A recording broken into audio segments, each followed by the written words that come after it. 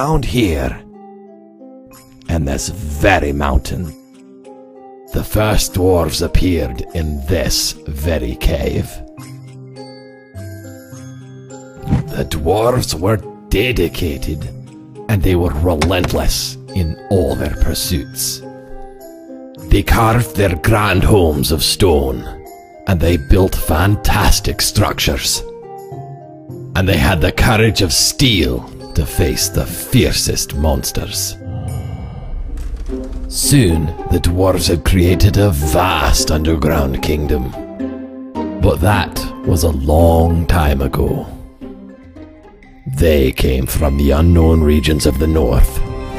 Mages. They wielded unbridled destructive energies called magic, and they brought with them terrible creatures filled with anger and hate.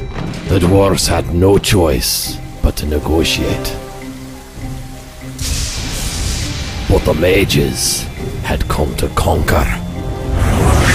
They struck at the dwarves and waged a burning war, scorching their lands, burning their homes, and killing them. Dad, you told this story dozens of times already. I don't know. This is boring to listen to again. No, I don't want to go.